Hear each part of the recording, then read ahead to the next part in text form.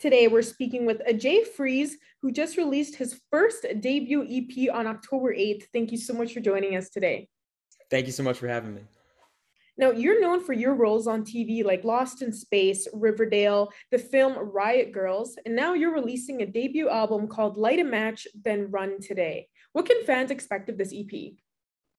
It's genre-wise, it's kind of a mix of alternative folk, indie, pop, and with a bit of rock. And I just poured my heart into this album, and I really tried to keep it as authentic and heartfelt as possible. So I hope you can join me on that journey by listening.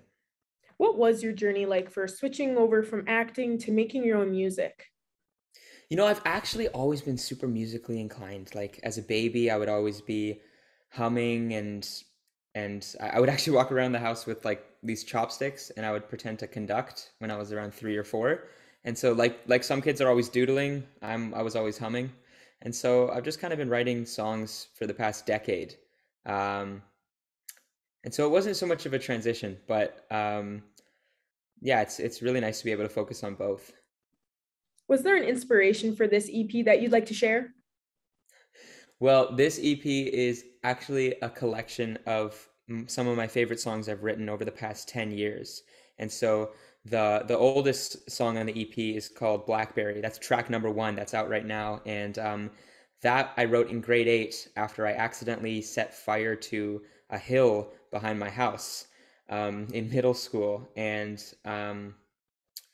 yeah, I was just, no one got hurt, luckily. And the firefighters arrived pretty quickly, but the intensity of it all left middle school me, I guess, pretty scarred for a few months. And so that's what Blackberry's about. And then a lot of the other songs, given my age, I think a common theme has been love found and love lost. And so that's what a lot of those songs are about. Would you be able to give us a little bit more detail on what's all involved with this EP? Like how many songs are going to be on there?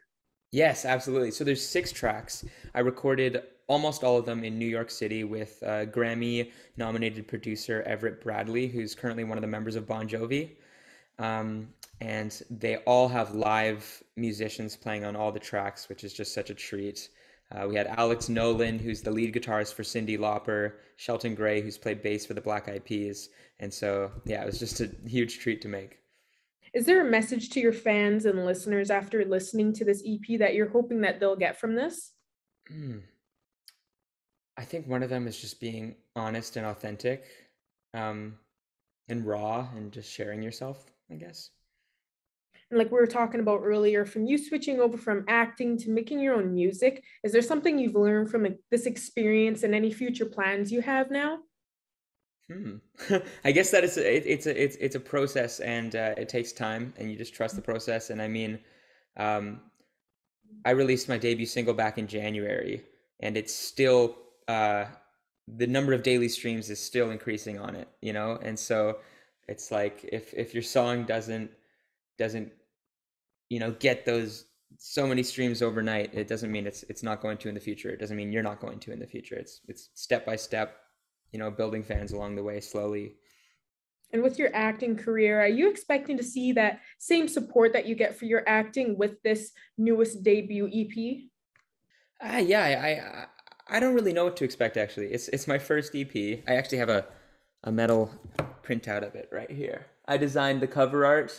That's my handwriting from my notebook.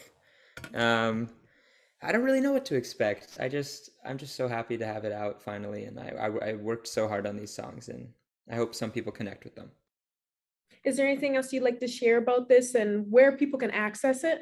Well, the EP is out on all streaming services.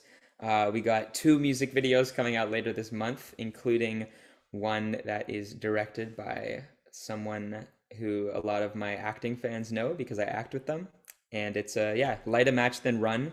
It's available everywhere now. Perfect. Well, once again, thank you so much for joining us today, Ajay. Thank you so much. It's like I'm standing in the pouring rain. I'm hoping you don't feel the same. I'm hoping you don't feel the same. Oh, I'm hoping you don't feel the same.